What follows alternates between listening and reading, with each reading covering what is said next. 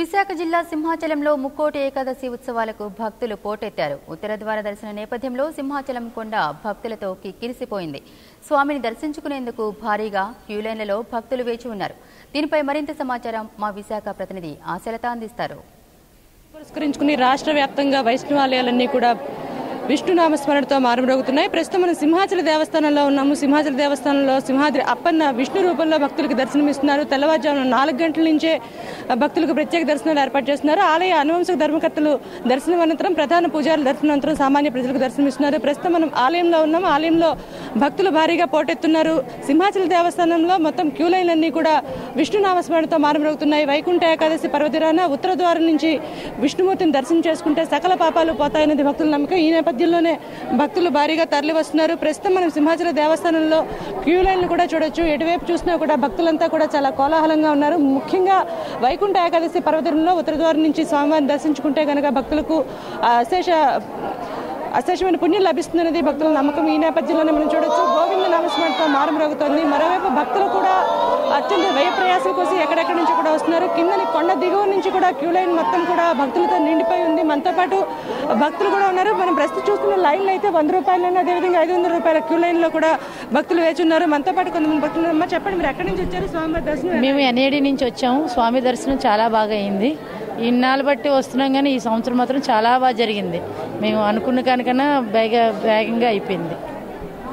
చెప్పండి, మీరు ఎక్కడి నుంచి వచ్చారు? ఈ మొదటిసారి చూడడం ఇంతకుముందు చూసారా? ఎలా అనిపిస్తుంది?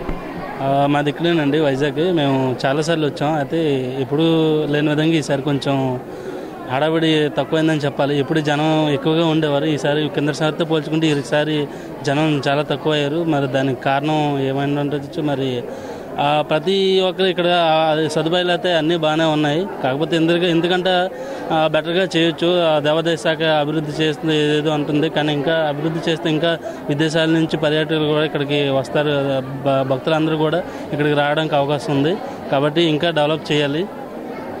మనం చూస్తే కనుక భక్తులు ఈసారి జరుగుతున్న ఏర్పాట్ల పట్ల ఒకంత సంతృప్తిని వ్యక్తం చేస్తున్నారు. మనం చూస్తుంటే ఏటా కూడా మనం చూసుకోవచ్చు ఈ ప్రాంతంలో స్వామివారిని ఇక్కడ ఉంచేవారు. ఎక్కడైతే మనకి ఒక బొమ్మ కనిపిస్తుందో సింహాద్రప్పన్న బొమ్మ, అక్కడైతే ఉత్తర ద్వారం అక్కడే దర్శనంకి ఉంచేవారు. అయితే గత 3 సంవత్సరాలుగా భక్తుల తొక్కిసలాట ఎక్కువైన నేపథ్యంలో ప్రత్యేకంగా ఒక మండపాన్ని ఏర్పాటు చేసి అక్కడ మాత్రమే స్వామివారిని దర్శనానికి ఉంచుతున్నారు. భక్తులు చాలా ప్రశాంతంగా దర్శనం చేసుకునే విధంగా కూడా ఏర్పాటు చేశారు.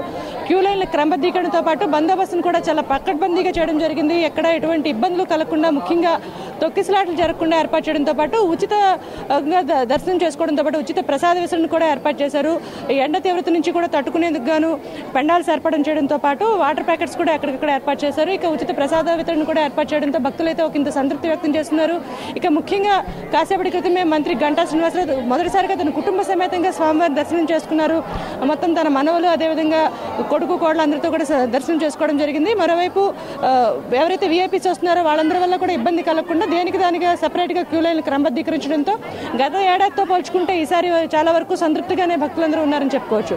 ఇది ఇక్కడున్న పరిస్థితి. ఇమ్రాన్తో కలిసి ఆశా 99 కోసం విశాఖ సింహాచల దేవస్థానం నుంచి.